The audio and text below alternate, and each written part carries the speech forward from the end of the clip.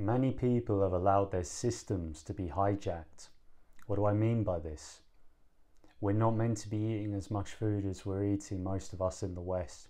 This is why obesity and people having health problems is through the roof. A lot of food that's being made for people is meant to make people healthy, but a lot of this food's actually making people ill. I've tried many different diets in my life, and the diet that works for me, and I know works for many others, is the carnivore diet. I eat till I'm full, and I basically only just eat meat and eggs and have water, and I'll season the meat and the eggs.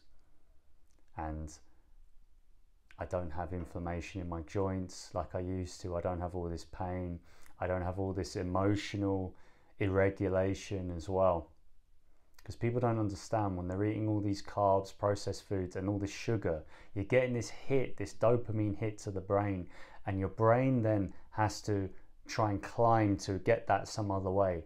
Satan's made this system where he's rewired people through food, through music, through worldly video games and programs on TV and online and whatever, and people have been totally changed. So loads of young men and women, they're watching pornography, they're constantly needing this new rush, and it has them living by the flesh. And then I see it in the church, where you have loads of people who are still in this system, this matrix, so if you want to call it that, and they are slaves to the flesh. And whatever we make ourselves slaves to, that is who is our master. We're only meant to have one master, and that's the Lord Jesus Christ. And then to follow Christ, we have to deny ourselves, pick up our crosses daily and follow him. This means we can't be living by the flesh. We are led by the Holy Spirit, and there are fruits of the Holy Spirit: love, joy, peace, patience, kindness, goodness, faithfulness, gentleness, and self-control. Against such there is no law. So many people are allowing their eyes, their ears, whatever, their mouths, these are gates to the body, their noses, if people are snorting drugs and inhaling things that aren't good for them.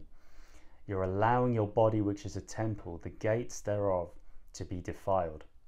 This is why so many people are emotionally unstable, spiritually unstable, watching porn all the time, chasing men, chasing women, chasing cheap thrills, even though they feel rubbish after it and they feel like they can't go any other way.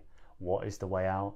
Repenting of your sins, metanoia, the changing of your mind, turning from your sins, humbling yourself before the Lord, prayer, fasting, and studying your Bible, spending time with God, understanding his personality. He's the only friend that any of us will ever truly have forever. He was the only friend that we had whilst we were still sinners. He's still sent his son to die for us. People need to listen to this. People need to take their life seriously and understand you do not have to be walking around anxious and depressed and lonely and subject to circumstance your whole life. The Lord has made it by his Holy Spirit through the perfect sacrifice of the Lord Jesus Christ, his death, burial and resurrection, for people to walk in a newness of life. That all these former things, all these traumas, all these other things that people have made their identity, have made their story and their victim complex, you don't need to live like that anymore. But if you're not actually going to take God seriously, God's not going to go into any house where he's not welcome. But if you take a step towards him, he'll take 3 steps towards you. If you open your door, he'll open his. We have to invite him in, and if we invite him in, it says he will come and he will eat with us. This is the Lord Jesus Christ. He will literally come and eat with us. He'll give you that attention, that affection, that appreciation that no one else has ever given you, and no one else can give you. And there's nothing greater than this. Everything else is just a terrible, terrible imitation and lie. People don't need to be overweight. People don't need to be the way they are. God has made the way. Please share this to whoever you are led to. I've seen the Lord change my life doing 40-day fastings and other things in my life. I have a YouTube channel. I'm not here to promote myself, but the Lord's put loads of messages on my heart through TikTok, through YouTube. And many people are walking in pain that Christ has actually paid for them to be free from. So please check it out if you're led. Please share these videos if you're led. Because I've seen God bring me out of over 10 years of suicidal depression, nearly 15 years in fact, as well as PTSD, pornography addiction and other things like that.